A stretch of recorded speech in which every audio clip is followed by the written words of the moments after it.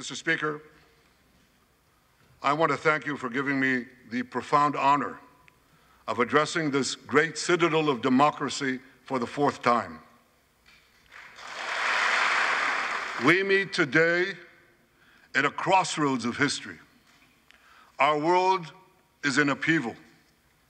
This is not a clash of civilizations. It's a clash between barbarism and civilization. It's a clash between those who glorify death and those who sanctify life. For the forces of civilization to triumph, America and Israel must stand together. Because when we stand together, something very simple happens. We win, they lose.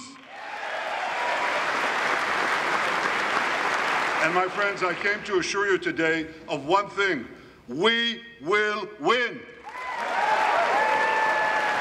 October 7th is a day that will forever live in infamy. 3,000 Hamas terrorists stormed into Israel. They butchered 1,200 people from 41 countries, including 39 Americans. They raped women. They beheaded men. They burned babies alive. They killed parents in front of their children and children in front of their parents. They dragged 255 people, both living and dead, into the dark dungeons of Gaza. I will not rest until all their loved ones are home. For nearly 4,000 years, the land of Israel has been the homeland of the Jewish people. It's always been our home. It will always be our home. Listen, the outrageous slanders that paint Israel as racist and genocidal are meant to delegitimize Israel, to demonize the Jewish state, and to demonize Jews everywhere. The prosecutor of the International Criminal Court has shamefully accused Israel of deliberately starving the people of Gaza. This is utter, complete nonsense. The ICC prosecutor accuses Israel of deliberately targeting civilians. The IDF has dropped millions of flyers, sent millions of text messages, made hundreds of thousands of phone calls to get Palestinian civilians out of harm's way. But at the same time, Hamas does everything in its power to put Palestinian civilians in harm's way. The vast majority of Americans have not fallen for this Hamas propaganda. They continue to support Israel. And I want to say thank you, America, and thank you, senators and House members who continue to support us, continue to support Israel, continue to support the truth, and see through the lies. And if Israel's hands are tied, America is next. The ability of all democracies to fight terrorism will be imperiled. Iran is virtually behind all the terrorism, all the turmoil, all the chaos, all the killing. Iran's regime has been fighting America from the moment it came to power. But Iran understands that to truly challenge America, it must first conquer the Middle East. And for this, it uses its many proxies, including the Houthis, Hezbollah, and Hamas. Yet in the heart of the Middle East, standing in Iran's way, is one proud pro-American democracy, my country, the State of Israel. We're fighting the most radical and murderous enemy of the United States of America.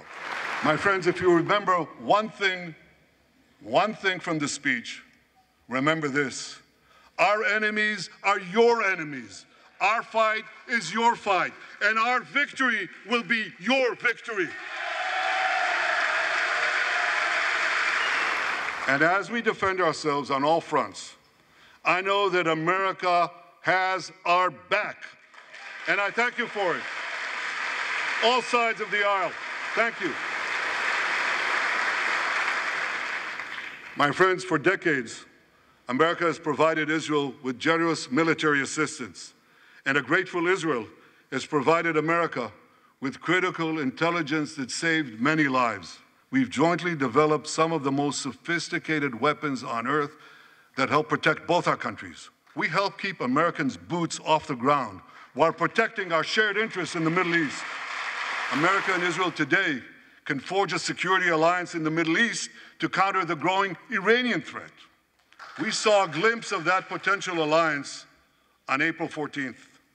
Led by the United States, more than half a dozen nations worked alongside Israel to help neutralize hundreds of missiles and drones launched by Iran against us. My dear friends, Democrats and Republicans, despite these times of upheaval, I'm hopeful about the future. Working together, I'm confident that our two nations will vanquish the tyrants and terrorists who threaten us both. Victory over liberty, rather victory of liberty over tyranny, victory of life over death, victory of good over evil. That's our solemn commitment. Israel will always remain America's indispensable ally. Israel will always be your loyal friend and your steadfast partner. On behalf of the people of Israel, I came here today to say thank you, America. Thank you for your support and solidarity. Thank you for standing in Israel, with Israel, in our hour of need. Together we shall defend our common civilization. Together we shall secure a brilliant future for both our nations.